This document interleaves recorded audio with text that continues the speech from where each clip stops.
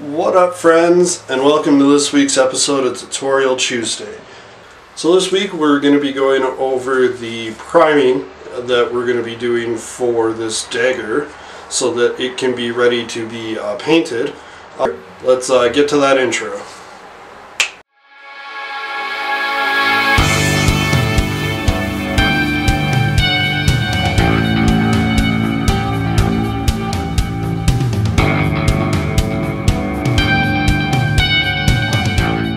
Friends, and here we are. Now we're last week with the dagger we added in the gems and the pommel, and now in between last week and this week I went and added in filled in some of the more the gaps left over with the quick seal.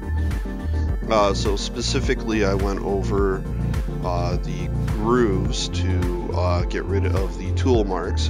This does take a couple times of adding quick seal to do this, so that's kind of why I did it off camera. But yeah, like I said, takes a couple layers of quick seal to cover in the tool marks, and makes everything look nice and smooth. And we also filled in some of the gaps on the pommel as well with quick seal so that we hid any seams and whatnot. And I also gave it a light sanding to remove any excess glue and whatnot that was left over. So we're about ready to move on to the final prepping of this thing. Alright, so what we're actually going to be doing is we are going to be hitting this with a heat gun. Now this is kind of like the first step that we want to do before we start priming everything. As it seals up the foam and makes everything, gets rid of all the little fuzzies that are left over, and seals up the foam. Now we're going to want to use a actual heat gun, not a hair dryer, as a hair dryer just does not put out enough heat. Yeah, we want to, once it's on, you just want to make sure that you give it a nice back and forth over the whole thing. You will see that the foam kind of changes, especially the EVA foam, changes the look, and that's just all of the pores sealing themselves up. But that's how you know what areas you actually hit with the heat gun. And like I say, you want to go over every part of it. The edges, the main parts, the handle, the pommel, the whole thing.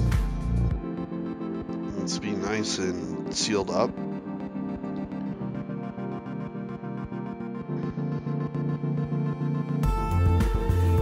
Now you don't really need to wear gloves or anything when you're doing this part because the thing is so big that it is easy to make sure that you don't burn yourself. Alright, we're about good with the heat seal here. Alright, so now the next step that we're going to be doing is we are going to start the priming, and what we're going to use is this thing called Mod Podge. Now it is a sealant, and normally when we are working, when we are priming stuff, we don't actually, we definitely want to use more than just Mod Podge. But part of the reason that we're doing it is the paint that we're going to be using works real well. And you could do other things, like you could Plastidip or using gesso. I will probably make other tutorial videos explaining these methods. But the paint that we're going to use is called Flexi Paint. There is a review that I did of this video, so I'll leave the link for it at the end of the video. Now this stuff is designed specifically for working with foam, so you don't actually really need to prime anything. But in this case, I am going to use some Mod Podge to do so.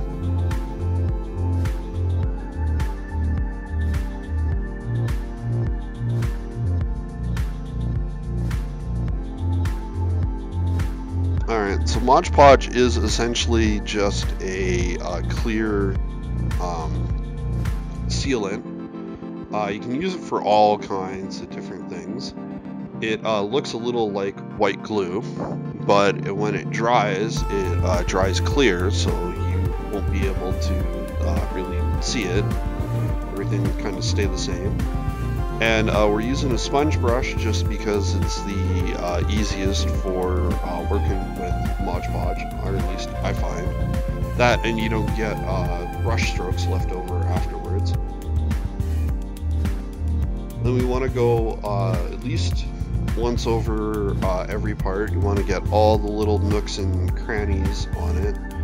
The best way to actually tell that that it's got an area is that it'll actually have a nice little shine afterwards. And we want to make sure that we get the front and back of the blade. Like I said, work into all those little grooves. And we're also going to make sure that we get the crossguard and the handle and pommel as well.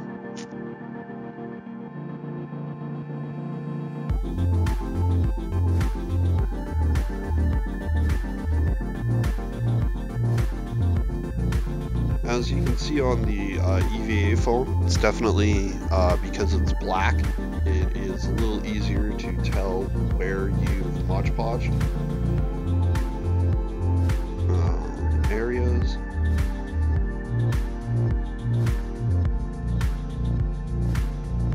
Now, we don't want to Mod Podge the gems, as we just want to leave those alone.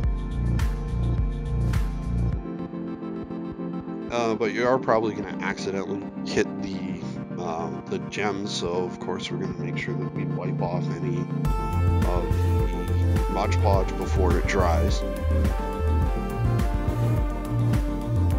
Like I said, making sure we get absolutely everywhere with this.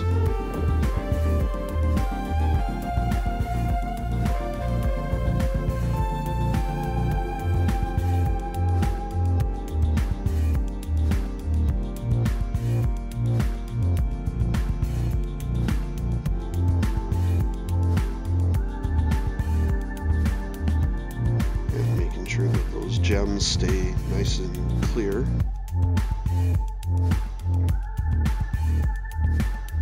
And yeah, now we're on to the handle and the crossguard, or pommel, sorry.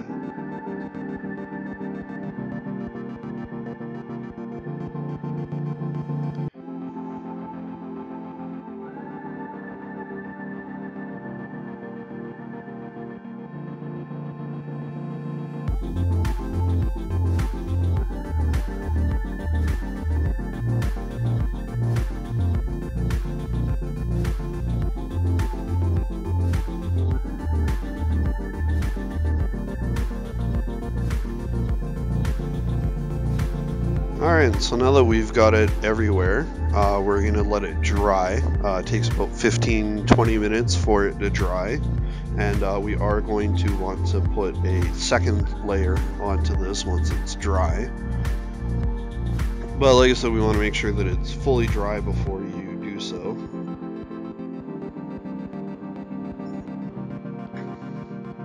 Alright, so yeah, here we are now that we've got our second layer on it, and now when the first layer dries, you can tell the spots that you need to do, as there'll be little areas that it doesn't look shiny, essentially, and those are the spots that you're going to want to focus on a little bit more when you do your second layer. And you can tell that the whole thing is ready when it's all nice and shiny. Alright, so we are about done our prepping stage and priming for the dagger. So make sure that you tune in next week to see the painting of the thing. Alright, well, peace out guys, and have a good one, and we'll see you later.